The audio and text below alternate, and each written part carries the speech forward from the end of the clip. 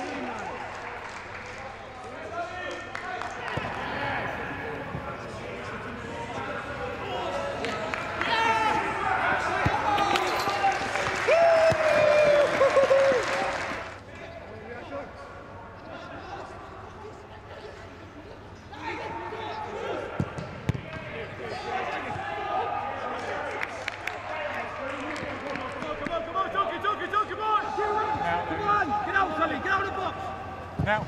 Wait.